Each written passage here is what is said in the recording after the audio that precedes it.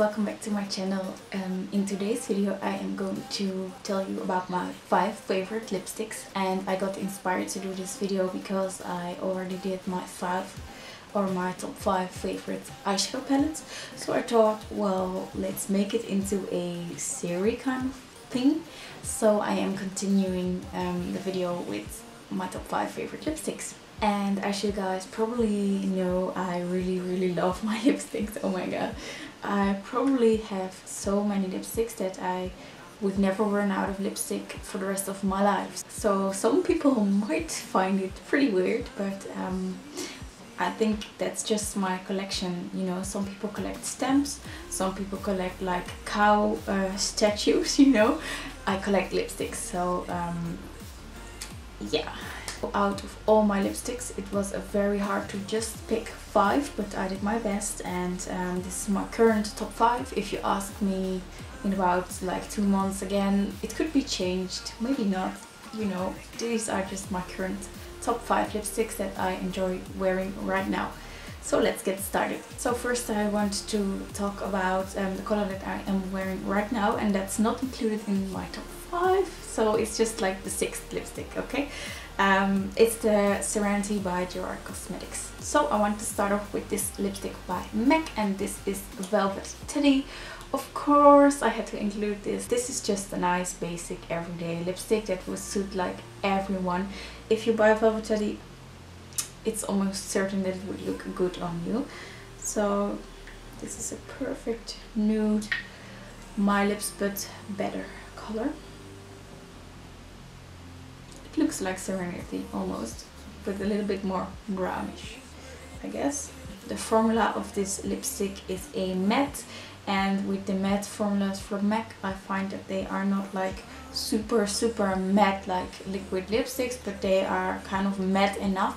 They last on me quite a long time, and I hardly need to touch up Velvet Teddy while I'm wearing it, so that's pretty nice. The next one is this one by Gerard Cosmetics, and it is the color 1995, and I just like this color. It's a very nice brownish color, perfect for fall and winter, and this kind of brings out the green in my eyes, so that's why I like this lipstick as well. Let me swatch it next to Velvet Teddy. Then you can see how much of a darker red brown this is next to Velvet Teddy. And basically the formula of the Gerard Cosmetic lipsticks, not all of them, but some of them, they are quite similar to the MAC matte formula. Then I have one from the MAC Giambattista Valley collection, and I actually wanted to take Charlotte with me, but I accidentally grabbed Margherita. It was dark, okay. Well, I packed my stuff to film this video, so yeah, we have to go with Margherita today.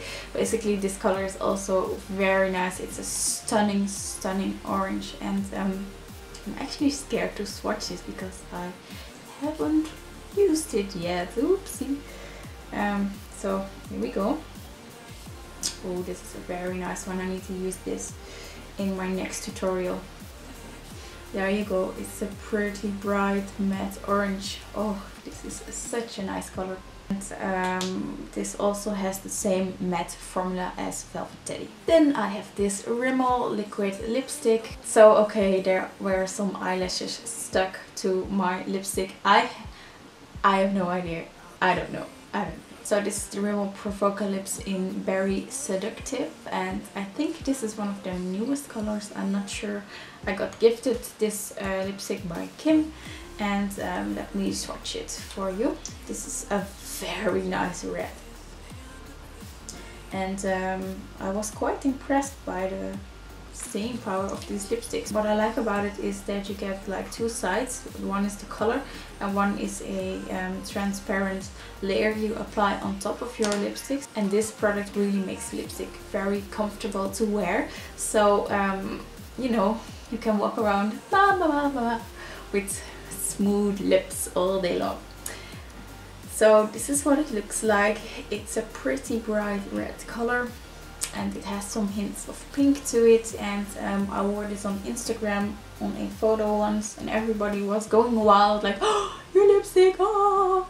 So they are pretty nice for the amount of money that you pay for them, so I was quite impressed. And then my last lipstick, I of course had to include an Anastasia Beverly Hills one into it, and I am going for the lipstick called Craft. And this was a limited edition, it's not available anymore I think, but if you mix Pure Hollywood with like American Doll, you get close to this color, or maybe some darker shade like Sad Girl or something like that, or Vintage. If you mix it with Pure Hollywood, then you kind of can create your own shade that comes close to this one. So don't worry. Now Craft is hands down one of the most stunning lipsticks that I own, and I get a lot of compliments when I wear this. This kind of brings out the green in my eyes once again, and it kind of makes my skin a bit paler, so it's just very flattering on pale skin.